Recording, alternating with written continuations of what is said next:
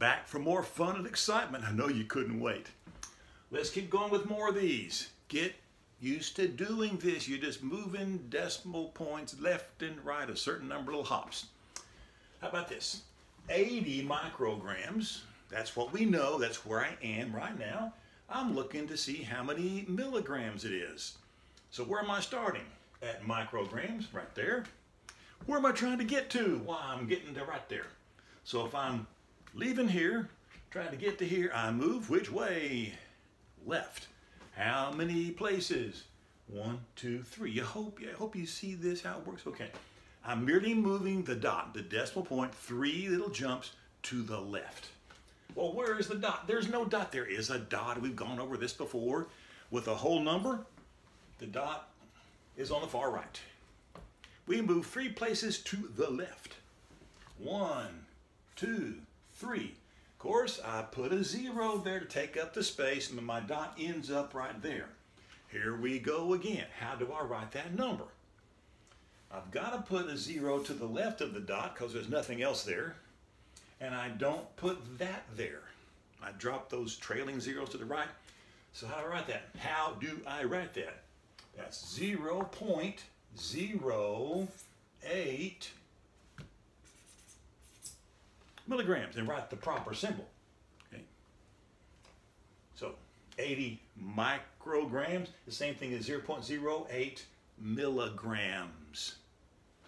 You see what we're doing? Another problem. This newborn little baby just popped out. Little thing weighs 3.46 kilograms. But I need to know, for some strange reason, how many grams does little crumb cruncher weigh? He's not crunching crumbs yet. Okay. So I'm going from, where? Kilograms is here. I'm going to grams. So to go from kilograms to grams, I move to the right 1, 2, 3 places. So I start out with this 3.46, the dot's right there. I go 1, 2, 3, put the 0 there to take up the space. The dot ends up right there. Of course, I don't put the dot there because it's a whole number. What's my number? 3,460 grams. As I said earlier, 3,460. Any number that's 1,000 or more, you really just, to make it easier to read, you should put a comma where the commas go, right there. So, and make sure, that's an ugly comma, make sure that when you write a comma, you do it so you can tell your comma from a dot. If your comma looks like a dot, somebody's in real trouble. You're in trouble. And your patient is too for getting the wrong amount of medicine. So do it right. So, there's that one. Let's keep going. Oh boy, isn't this fun? We're going to convert 250 milliliters and see how many liters that is. Well, where's milliliters on the chart? Well, it's right here. Where's liters on the chart? Why, it's right here. So to go from here to here, I go which way? Left. How many jumps? 1, 2, 3. I jump 3 decimal places to the left. Here we go again. A whole number. The dot is on the far right. I go to the left. 1, 2, 3. Put the dot there. I'm doing these over and over to make sure you understand how to write these numbers. How would I write that number? There's nothing else to the left of the decimal point, so I put a 0 there. But I don't leave that 0 there. I drop it. He is totally unimportant. So what's the answer? 0.25 liters.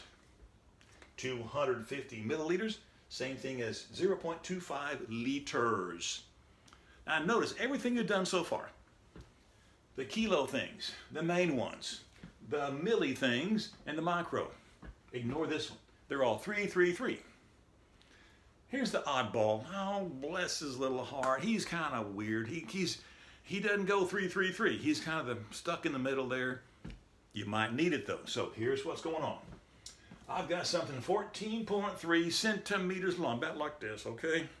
I need to know how many millimeters is that? Well, If I know how many centimeters something is, I'm trying to find how many millimeters it is. I'm moving just to the right only one place. Just one little hop. So 14.3, the dot goes from here, one jump to the right. Dot ends up there, although I don't write it because it's a whole number. And the answer is 143 millimeters. So 14.3 centimeters is 143 millimeters. Let's start with that same number though. 14.3 centimeters. Let me figure out though how many meters that is. Hey, meters is right here. So if I'm starting from centimeters and I'm trying to find out the number of meters, I'm going to the left. How many places? Just 2. So I start here, I go 1, 2, dot ends up there. I put a 0. Now here's another big problem to cause some indigestion and some gastroesophageal reflux disease. There are 3 places there.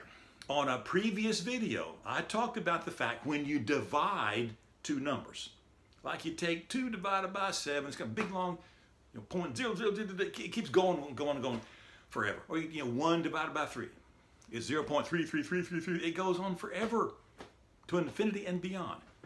And you have to stop it. So if a number, you divide 2 numbers, it goes on and on and on, and it's less than 1, you stop it where? At the 100th place. I discussed this in a previous video. You should know it already. You stop it at 2 decimal places. Well, this goes out to 3. Here's the deal. We didn't divide 2 numbers to get here. We just moved the decimal. So in a problem like this, if the answer ends up 0.143, ends up this, leave it that way. You're better off doing that than trying to round off. So if you use that rule where you round it off to hundredths, you'd call it 0.14. But since we didn't divide 2 numbers to get that answer, all we did was move a decimal left and right. At this point, it's better to leave that as it is, because exactly 14.3 centimeters is exactly 0.143 millimeters.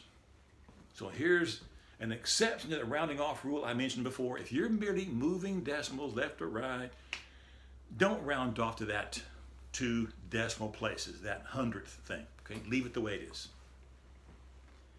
Well, you need to, number 1, memorize this chart. The main ones here, meter, gram, and by the way, you can put liter. The order of these 3 doesn't matter. That's just the 3 basic measurements. 1 for length, 1 for weight, and 1 for liquid volume measurements. 1,000 of any of those is kilo. That's 3 jumps to the left. 1,000th of any of those is milli. 1,000,000th of any of those is micro. Those are all 3, 3, 3.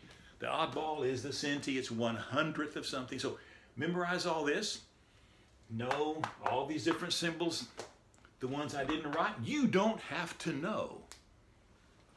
But learn how to use that chart and do these conversions. Get used to this. Trust me, this is a very simple way to convert metric to metric measurements.